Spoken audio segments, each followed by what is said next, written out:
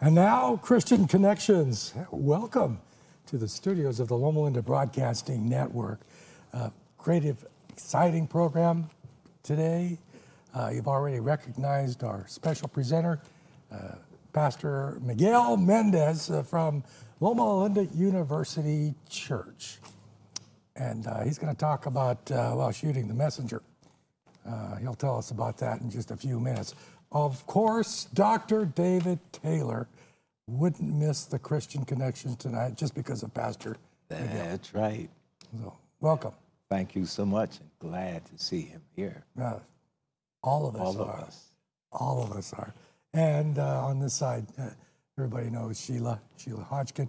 And of course, Ganem Hannah completes the team that's going to really thrill you tonight. And we're going to do that by great music as well. In fact, tell me about our singer. Well, I'm really excited to listen and hear Ezrika Bennett. She's going to be singing, and Christian Penengo will be accompanying her on the guitar. And Miguel knows them very well, and I'm really excited. They're part of the Loma Linda University Church, and they sing a lot over there, and I'm glad they're sharing their vocal and musical talents with us here on LLBN. And they will be singing "Great Is Thy Faithfulness."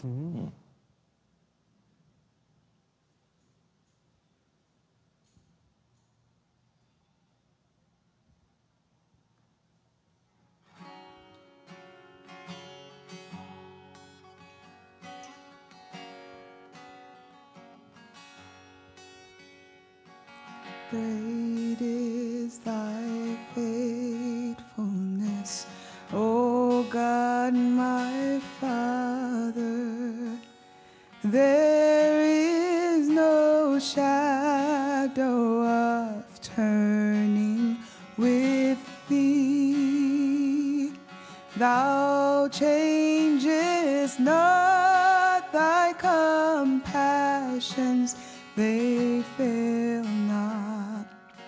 As thou hast been, thou forever will be. Great is thy faithfulness. Great is thy faithfulness. Morning by morning, new mercies I see. All I have needed, thy hand hath provided. Great is thy faithfulness, Lord, unto me. Pardon for sin and a peace that endureth, thine own dear presence to cheer and to guide, strength for today and bright hope for tomorrow. Blessings all mine with 10,000 beside. Great is thy faithfulness. Great is thy faithfulness. Morning by morning, new mercies I see. All I had needed, thy hand hath provided. Great is thy faithfulness, Lord, unto me. Great is thy faithfulness. Great is thy faithfulness. Morning by morning,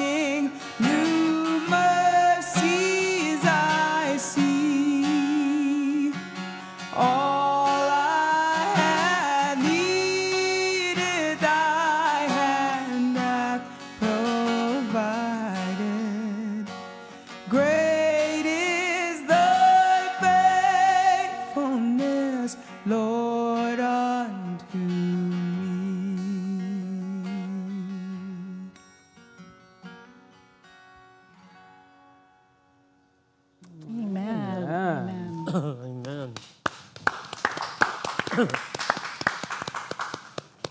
Ezrika And Christian Bennett. And Christian with the guitar. guitar, that's right. You know, I love this about that song, that music. Her voice is so soothing. And just powerful and deep, you Yeah. know, robust. Robust. Yeah. Beautiful. Beautiful.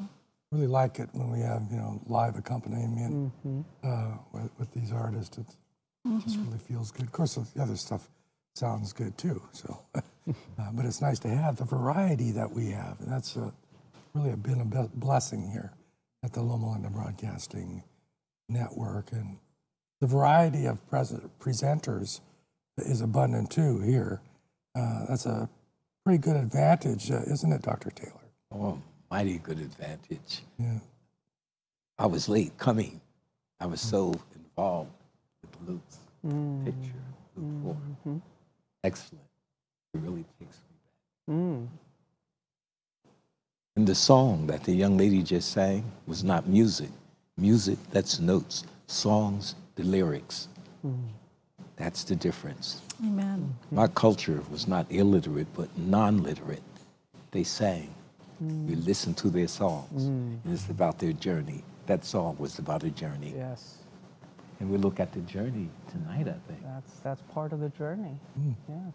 What do you know about Pastor Miquel? I know this, that I love him. And I love to hear him speak. He challenges, and yet he warms the heart. Not stealing from John Wesley. My heart is always strangely warm. Well, let's give him that opportunity right now. Are you ready, Pastor? Always ready, Marlon. Always ready. Take the stand.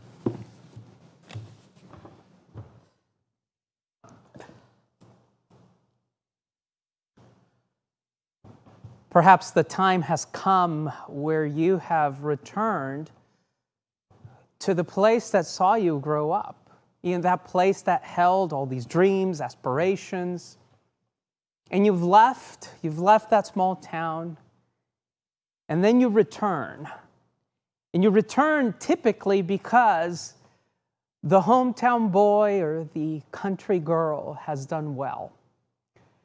That's kind of what is happening in the passage that we have selected today as Luke takes us into this journey.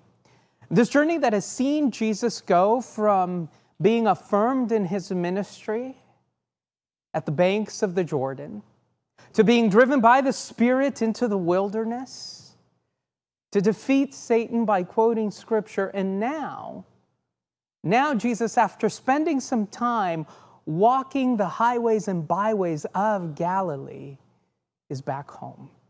Now, I know a little bit about going back home. I went to a boarding school in a small Adventist secondary educational school, and it was a rough period of becoming adapted to this new reality, these new rhythms of life. Living and breathing in an environment that was created by Sister White. We would wake up at 5 o'clock every morning and prepare ourselves for worship. After that, we would go to breakfast and then we would go to work. Each one of us had different tasks, different things to do. And after work, we would come back to our dormitories, shower, change, go to school. After that, we would eat, and then lunch, again, work, and after that, dinner, vespers, and to bed.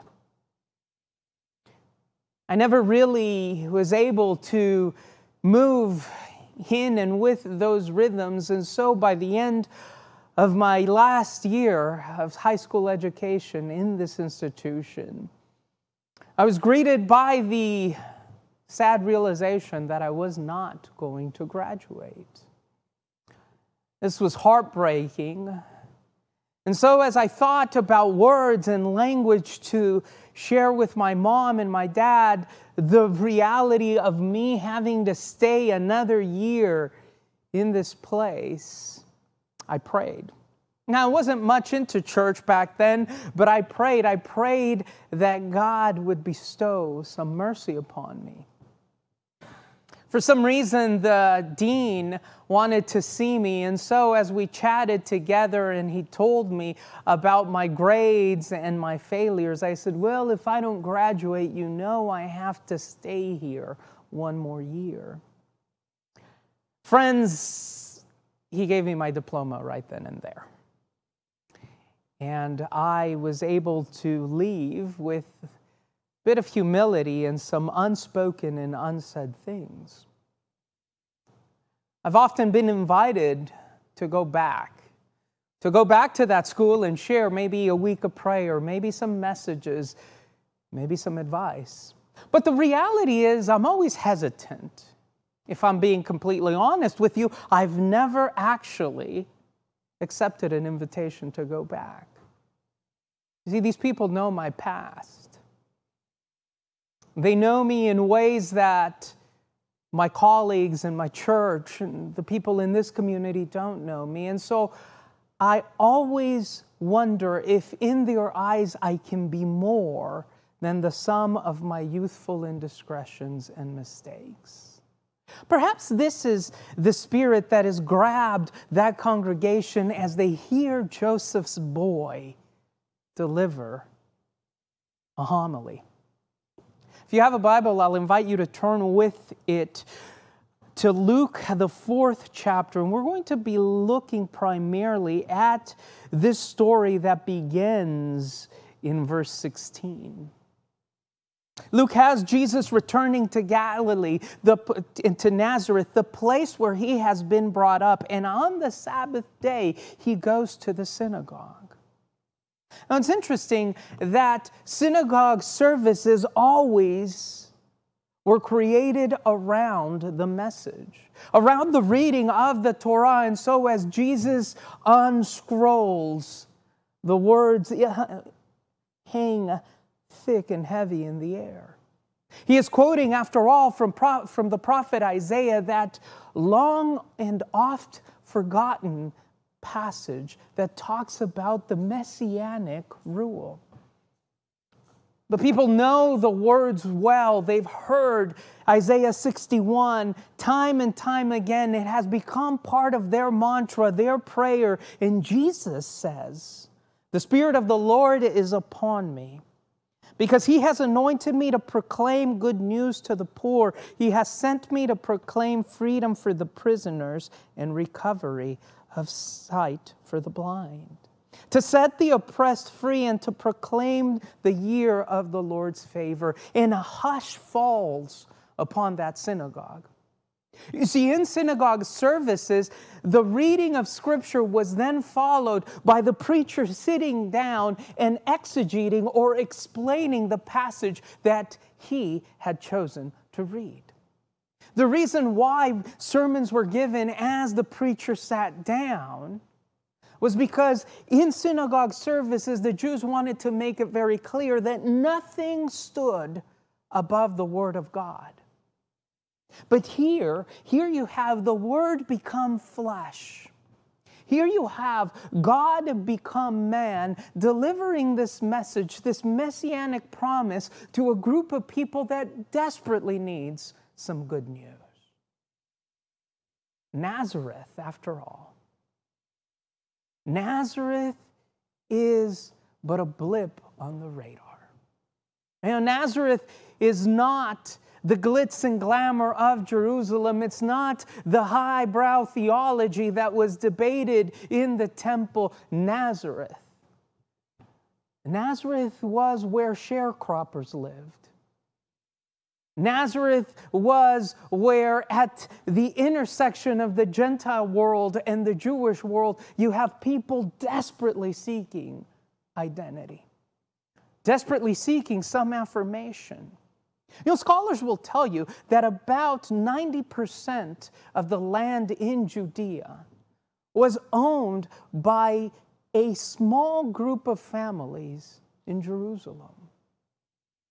People in Galilee particularly, these people hearing this message have spent their lives working other people's lands, inhabiting other people's dreams, making wealth for other people's pockets. These people know what it is to be hopeless. And that is why I find it so powerful that Jesus decides to quote from Isaiah's messianic promise of the Jubilee. That 50th year when all debts would be canceled, that year when everything will be reset, that year where the land would be sent back to the original landowners, that year that was included in Israel's liturgical calendar as the ultimate expression of hope. And in this synagogue, you not only have the Word made flesh, but you have hope made human.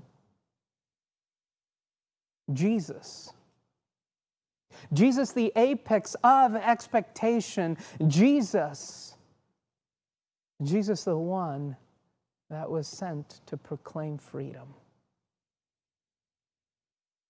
And so I assume that people now are waiting, sitting around, huddled there with breathless anticipation, waiting to see how Jesus will interpret this passage. Every eye is following him as the words continue to ring in the air. I have come to proclaim the year of Jubilee. And a calm begins to wash over the congregation as they realize that this hometown boy has done well. So he sits. He sits to deliver his homily, and his homily is rather short. His exposition of the messianic promise in Isaiah is but one sentence. Today, this scripture is fulfilled in your hearing. And with that, Jesus grows silent.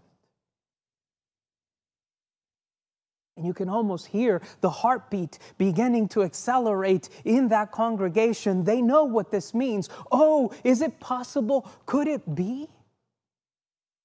Could it be that finally our debts will be forgiven? Could it be that our land will be returned to us? Could it be that the yoke that has been pressed upon us by Rome and then pressed upon us again by our own country people, could it be that this is the start of something new?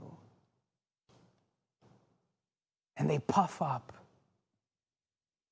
And excitement begins to fill their minds as they speak and they say with amazement, "Isn't this Joseph's son? Isn't this the carpenter?"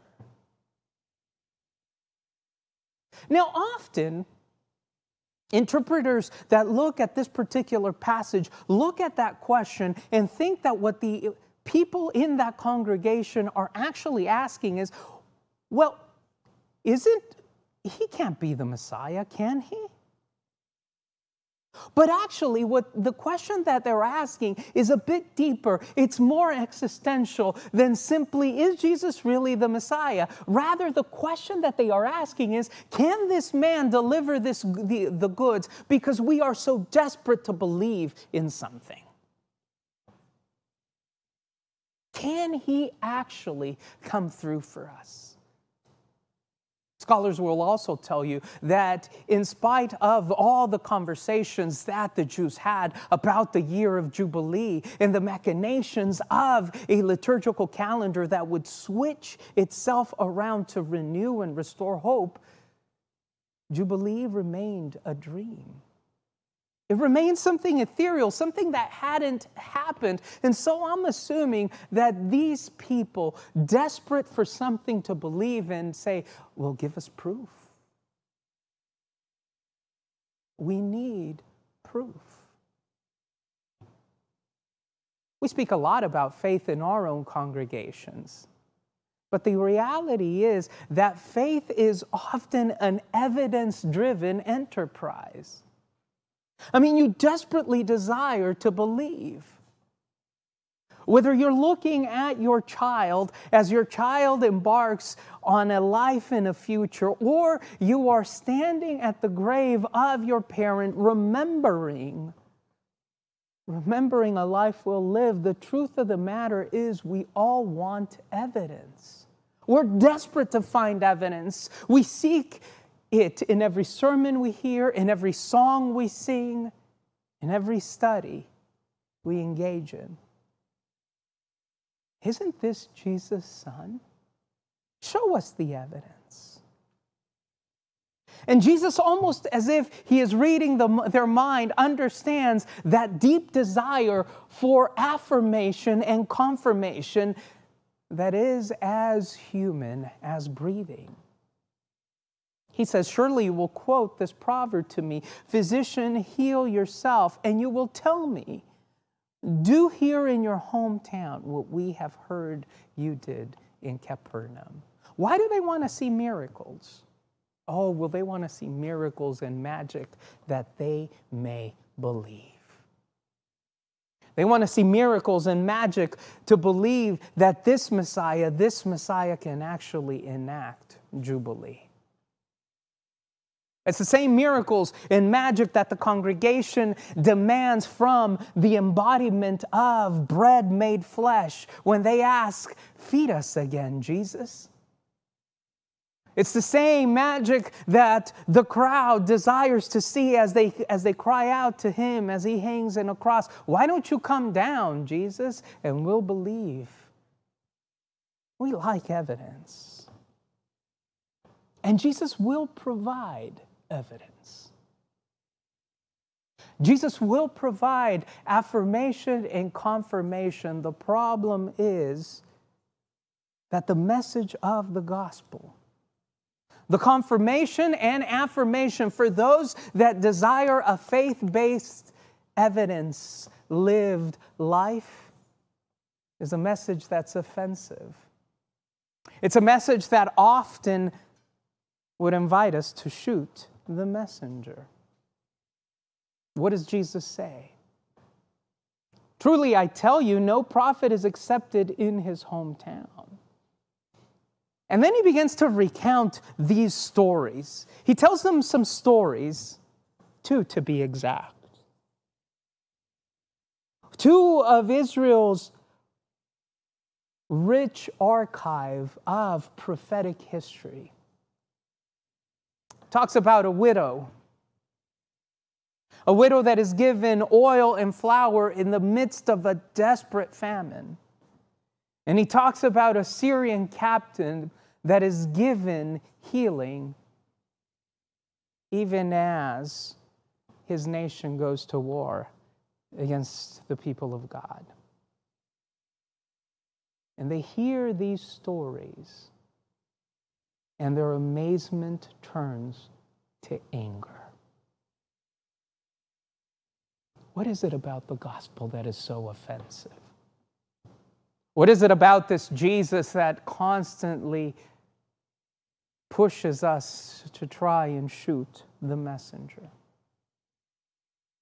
Well, in the last little bit of time that we have here, I'd like to propose two primary things. Two primary things that result offensive about the gospel. And the first one is that the gospel is prophetic. And I know what you're thinking. You're saying, "Pastor, I am a Seventh-day Adventist. I know all about prophetic language." But if we take Jesus' words seriously in Luke chapter 4, we will realize that the work of the prophet is not in Jerusalem or Israel. That the prophet is called in both these cases to work beyond the confines of Judea. So I think that the first thing that is truly offensive about the gospel is that its prophetic messages call us to make our place of work the arena for our action in the world out there. The problem is that the world out there, my dear friend, is offensive. The problem is that the world out there causes discomfort. The problem with the world out there is that it is very easy to create walls, whether real or imagined, and to say, these barriers separate us from the other. And Jesus says the work of the prophet is not inside the walls of Jerusalem or the borders of Judea. The work of the prophet is out in the world. So Adventism claims to be a prophetic message. I ask you today, how well are we fulfilling this call? This call to work in the walls that lie beyond our communities. The second thing is a bit more nuanced. I want you to read and reflect with me on Luke's recounting the story in verse 28. All the people in the synagogue were furious when they heard this. I always find that astounding. How easy it is to switch when we're hearing the gospel from adoration to offense, from worship to anger. And they took him and they drove him out of the town and took him to the brow of a hill on which the town was built in order to throw him off the cliff. The gospel is offensive because of who it includes. The problem is we've gotten it wrong. We've often thought that the purpose of the gospel is exclusion. But this message that causes us to feel discomfort, this message that would push a worshipful congregation that has heard a message of hope that they needed to hear, this message that causes them to shoot the messenger is because of who it includes. So I would ask you again, if you believe that Adventism as a prophetic movement has a responsibility to work outside of the confines of the walls that we created, then how well are we building communities that can affirm and include those people that will come as a result of our prophetic efforts? The great New Testament scholar N.T. Wright, talking about how radical Jesus' statement in Luke 4 is, likens it to a sermon being preached at the height of World War II, where the preacher takes his Bible and thundering from the pulpit begins to say, in this moment, the gospel calls for the redemption of Hitler. I quiver and quake at the response that message would have gotten from the congregation. But if right is right,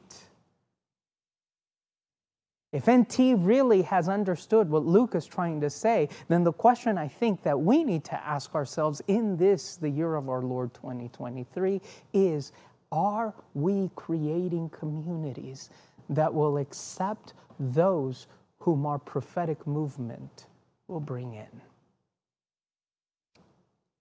Luke chapter 4 begins by Jesus being led into the wilderness. And it concludes with Jesus walking away to continue his ministry. And I find it fascinating. That Jesus is tempted to throw himself down from the heights of the temple in order to prove that God is with him. And at the end of this story, you'll have a crowd attempting to throw Jesus down a hill because God is with him. But isn't it fascinating that in both those cases, Jesus knows what his mission is? So please don't shoot the messenger. But I have to ask, are we as missionally clear as Christ was? Please pray with me. We hear who you include, and God, it makes us deeply uncomfortable. Because we are much more well-versed in the grammar of exclusion. We hear the gospel, and we appropriate it, domesticate it, make it our own. But the truth is that your gospel is offensive because it pushes us out of the walls that we build to keep us safe. So allow us, Lord, to go out with a prophetic message, and to prepare communities that will be welcoming and affirming. We pray in your name. Amen.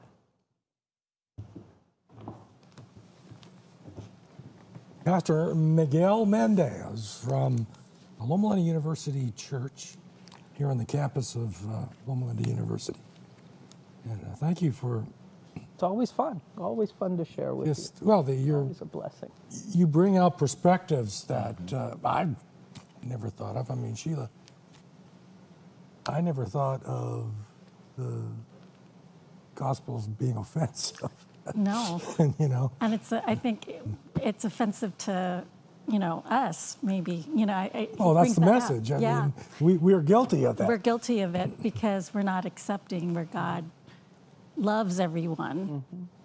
Mm-hmm. And, when he talks about the hypocrites or the Pharisees, we might be surprised. We're probably the Pharisees, making those judgments. So it really is eye-opening, So again, and what do you think of what he was talking about? Well, I mean, I wish I can re-quote word for word what he said throughout his entire sermon, because the whole sermon was very effective. But the gospel, it's definitely offensive to those who reject Christ and not interested in him, and putting themselves above everything else. But it is a welcoming news for the believers who truly and genuinely accept it for the way it is, for what it is. I thought there was a lot of great points you made in your sermon that hopefully we can talk about throughout the day. There's nothing like the blessing and the glory of God and the Holy Spirit dwelling in the hearts of the believers. Because the believers, they know we're living a life of peace and hope. Mm-hmm. And the other side of the world, living in a life of conflict, fear, anxiety, and the list can just go on. So we are blessed, and we're chosen as believers to have the gospel presented to us, and God giving us the steps to learn and to grow with it. I think of the verse, it says people only want to listen to what their itching ears want to hear, and so I think that's probably what I think was offensive, because when Jesus is saying, love other people, or the Sabbath was made for man, and it's everything that Jesus spoke was loving and accepting, and for those who had their theories, they knew the Bible as well, the Pharisees, it was not, this is not right, so. Well, the problem sometimes when we put ourselves in a mold or in a box, then it's hard for us to accept and learn beyond the walls that we're within, that we create for ourselves. Mm-hmm. So it's good to be open-minded, open-hearted, and listen, and learn and grow, and don't reject the information because you didn't think of it that way before. Doesn't mean it's wrong. Yeah, that's why the Holy Spirit has to come into play, right, Dr. Taylor? I know you're thinking something. Yeah, I'm thinking on it. It was just very interesting from the start, because Luke, you'll notice, puts lots of emphasis on the woman and the child. Mm-hmm. Today, we don't put much emphasis on that, especially the woman when it comes to gifts. And the child. And we see Jesus growing up. Is he a good pediatrician? Did he deal in OB/GYN, you know? Jesus, the woman, the child. And we see this childhood, this development. And it shows us in Luke, and you made it very clear, that it focuses on the world family. That includes all of us, the cultures. You've heard me say it often, that the cultures are different, not necessarily better. That's why I said after our music tonight, now that was not music, that was a song. Because in the song, there's the message. And we at baptisms at our churches, we say, wade in the water. But my culture, wade in the water meant get in the stream so the dogs don't catch your scent and you can get away to go north. You know, wade in the water, get away. That was the message that they had. And they don't have 5, 6, and 7 verses to a song. You hear it repeated often. Amazing grace. You know, it's just amazing grace. All the other theology, you know, that comes with presuppositions. Here's what I was taught. This is it. And that's what happened when Jesus spoke to the group. They were upset. They had presuppositions. Well, thank you for updating the history on Wading in the Water. It's one of my favorite songs. But it's still a story of escaping bondage. That's right, bondage. That's the story of Jesus Christ. That's right. He is our escape from bondage. And Dr. Taylor, the heart of the matter is that the Bible tells us that we are not at war with flesh and blood. Right? It is a war, Pastor Miguel. I saw your Bible open. I like to see that. Is there anything you'd like to share with us? As Dr. Taylor was talking about Luke's, and I think that's spot on. In Luke's narrative, there's a lot of emphasis on women and children. To think that the gospel itself, right, the news of the risen Jesus in Luke 24 was shared by a group of women. In first century Jewish culture, there's nothing more offensive than that. A woman's testimony wasn't accepted in a Jewish court. And yet, Jesus chooses to bestow the most important news of it all to a group of women. And I think it's because the whole point of Jesus is to push you out of your comfort zone. If your comfort zone was the place that Christ would have you live in, then Christ doesn't come and live in a manger and die the death of a criminal and resurrect and share with women and forge a religion of slaves. It would have happened differently. And so it's almost this constant battle, not just against principalities and powers, but as Dr. Taylor was saying, against our presuppositions of who God is. If I may throw something on what you just said, it was also given to those who were seeking Jesus again, who went out in action looking for Jesus. So Jesus awarded those who came seeking it, which is a lesson in life for us. We need to seek so it can be given to us. Yeah, well stated. You know, so often we talk about Jesus being the second Adam.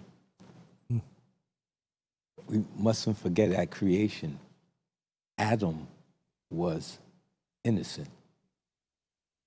Jesus, incarnation, holy. Here's the difference. And that difference is to the world, because most of Jesus' ministry was spent on the eastern side of Jordan among Gentiles. And Luke is the only book in the New Testament written by a Gentile. I wouldn't dare ask Sheila for a drink of water. You know, man, woman, a Gentile giving me water to drink? What they touched was unclean? No, it was different. And Jesus began to live that. And that really made a difference.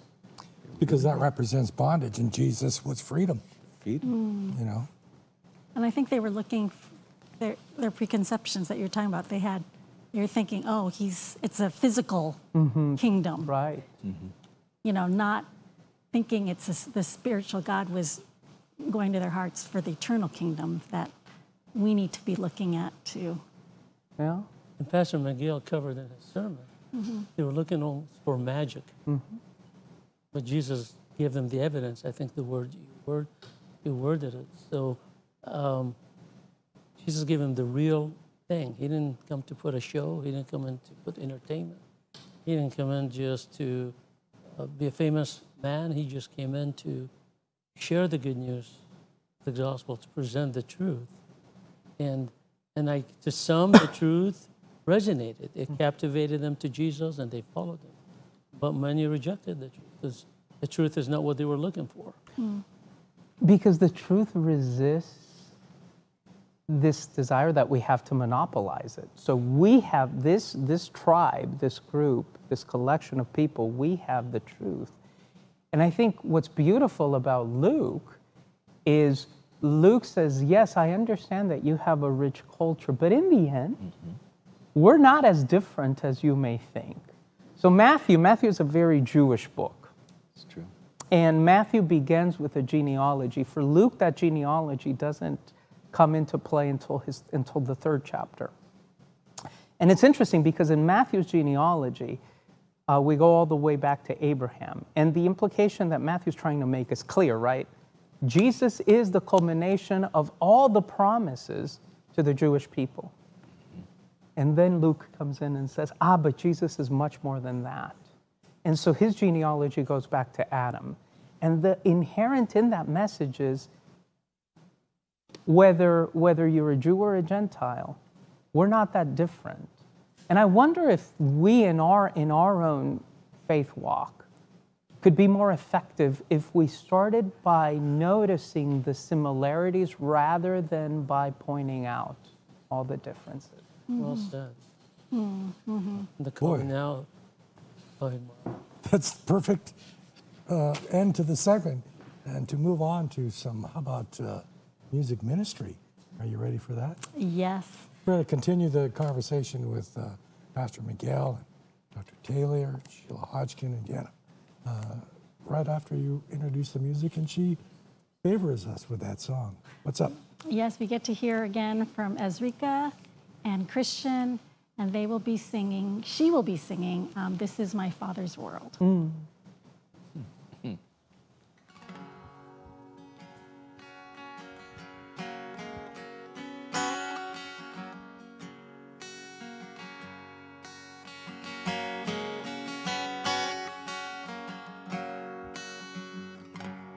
This is my Father's word, and to my listening ear, all nature sings and round me rings the music of the Spirit. This is my Father's world. I rest me in the thought of rocks and trees, of skies and seas. His hands the wonders wrought. This is my Father's world. The birds their carols raise. The morning light, the lily white, declares their Maker's praise. This is my Father's world. He shines in all that's fair. as I hear him pass, he speaks to me everywhere. This is my Father's world. Oh, let me ne'er forget that though the wrong seems oft so strong, God is the ruler yet. This is my Father's world. Why should my heart be sad? The Lord is King, let the heavens ring. God reigns, let the earth be glad. This is my Father's world. Why should my heart be sad? The Lord is King, let the heavens ring. God reigns, let the earth be glad.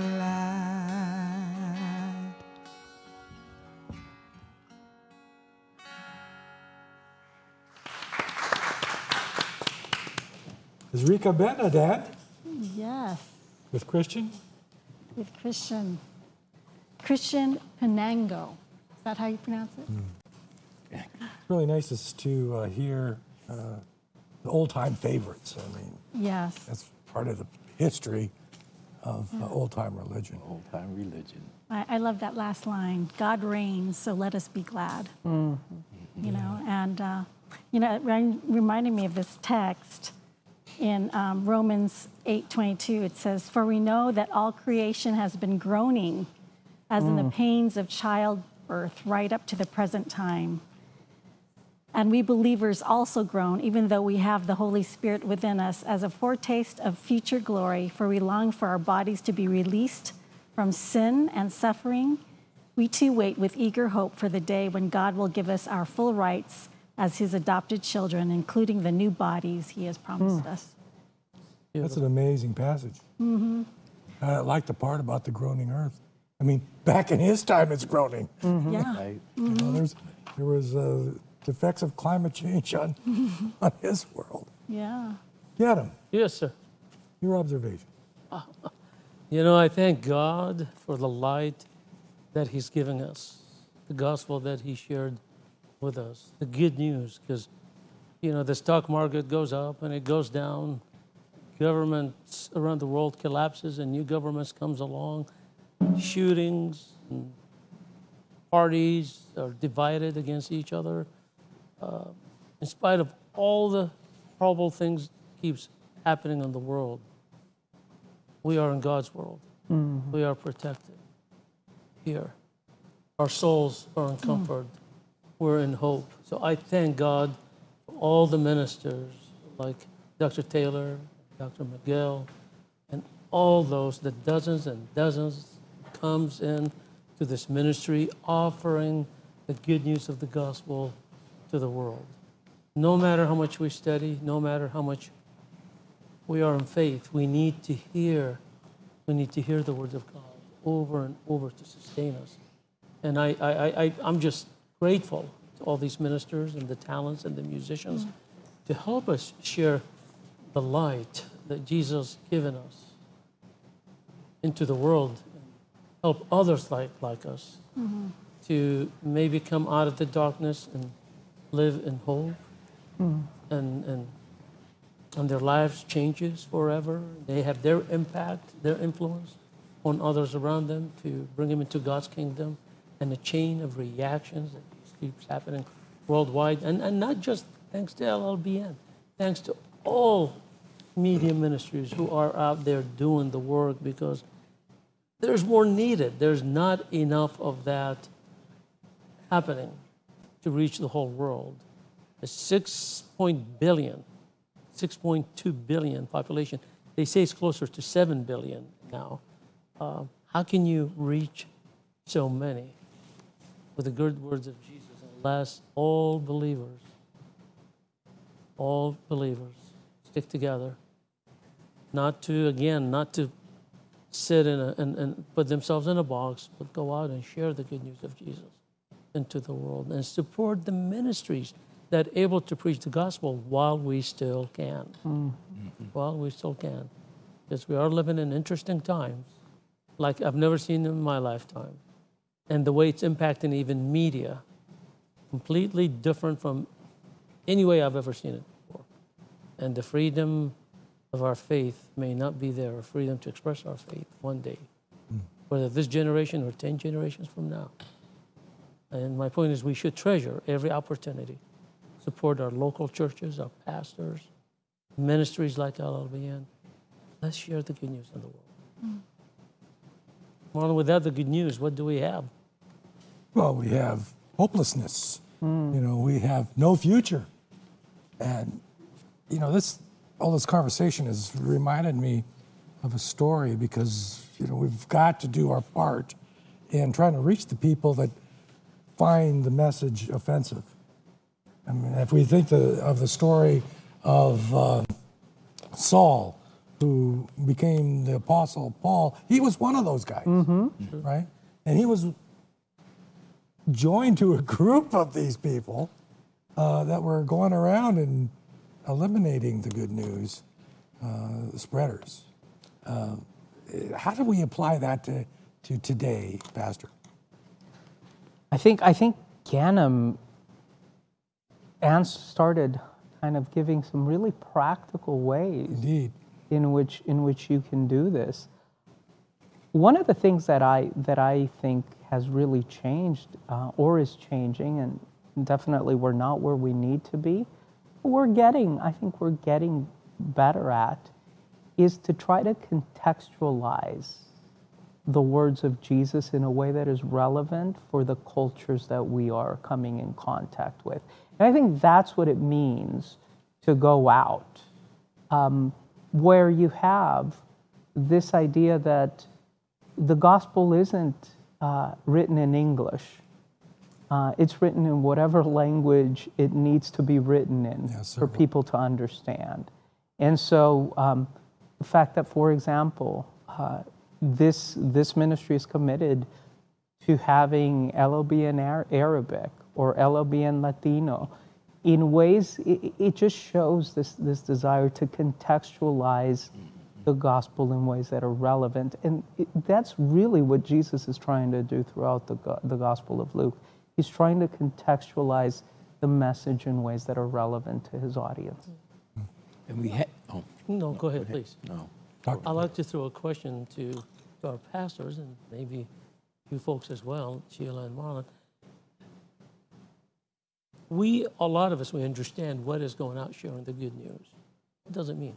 But for someone who's listening, who's faithful, but haven't figured out how is it that you share the light in the world?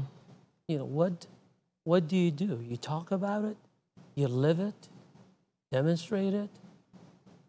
You stand on a sidewalk and talk about it?